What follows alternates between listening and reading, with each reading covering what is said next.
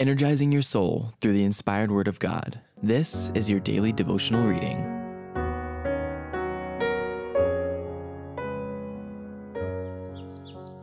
My Life Today, a devotional by Ellen White.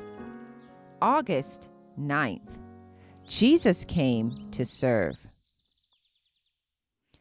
So send I you, by grace made strong to triumph, o'er host of hell, o'er darkness, death, and sin, my name to bear, and in that name to conquer. So send I you, my victory to win. Jesus came to serve. Even the Son of Man came not to be ministered unto, but to minister. Mark chapter 10, verse 45. Many feel that it would be a great privilege to visit the scenes of Christ's life on earth, to walk where he trod, to look upon the lake beside which he loved to teach, and the hills and valleys on which his eyes so often rested.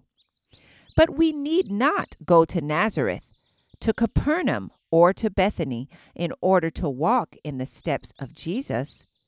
We shall find his footprints beside the sickbed, in the hovels of poverty, in the crowded alleys of the great city, and in every place where there are human hearts in need of consolation.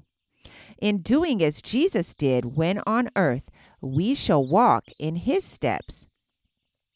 Millions upon millions of human souls ready to perish, bound in chains of ignorance and sin, have never so much as heard of Christ's love for them.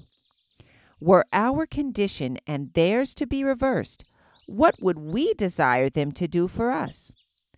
All this, so far as lies in our power, we are under the most solemn obligation to do for them.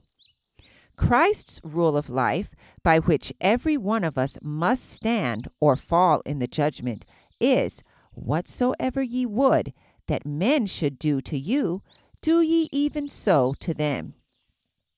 The Savior has given his precious life in order to establish a church capable of caring for sorrowful, tempted souls.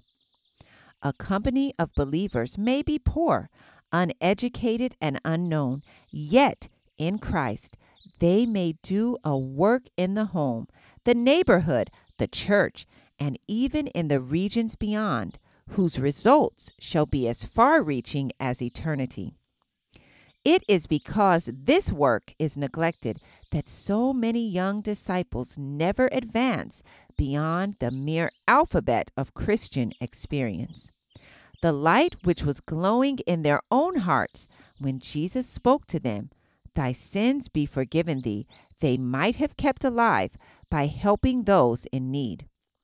The restless energy that is so often a source of danger to the young might be directed into channels through which it would flow out in streams of blessing. Self would be forgotten in earnest work to do others good. My Life Today, August 9th. I encourage you to be ye doers of the word and not hearers only. Thank you for listening, and be sure to join us tomorrow for your daily devotional reading.